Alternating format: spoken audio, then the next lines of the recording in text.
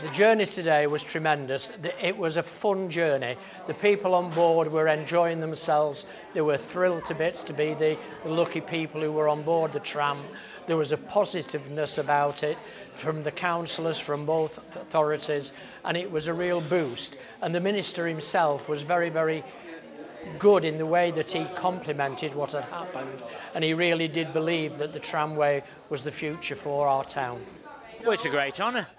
It's a great honour to think that the tramway's been updated, you know, for the 21st century, and to be on the first actual passengers on the first tram. It's tremendous, yeah, very good. Very exciting.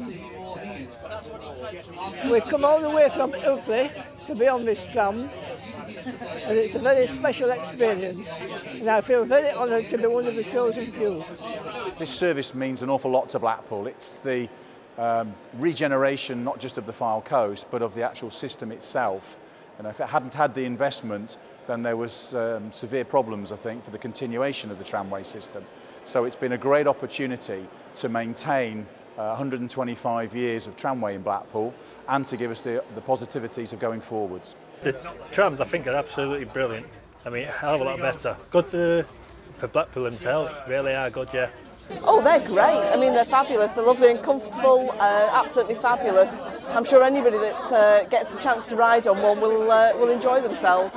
In terms of journey times from Fleetwood into Blackpool, we're starting off with a daytime frequency of 20 minutes. Our main problem is that we haven't run a full tramway for about 3 or 4 years now. So experience of what people will do or what people won't do isn't really with us. So we've started with a level of service that we believe will cater for demand. We're going to be quite flexible in whether we need to up that frequency. We'll obviously be monitoring as we go through the next few months. We have got an increase to a 10-minute frequency from July. So that will give people in the north of Fylde a great opportunity to find their way in and out of Blackpool. And similarly, people in Blackpool who want to go and visit the attractions and the markets and the free ports in Fleetwood can do likewise. Well, we live in Cleveleys, and it's a lot simpler to jump on the tram than it is the bus, and it's just more enjoyable as well. Come and ride the tram a lot after today.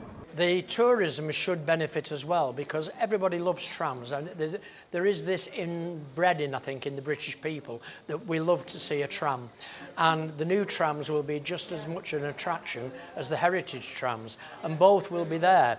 We'll have the heritage trams running at weekends and during the summer season, doing tours for the visitors and the locals, and we'll have the new modern trams offering a quick, comfortable service for all the people of Blackpool.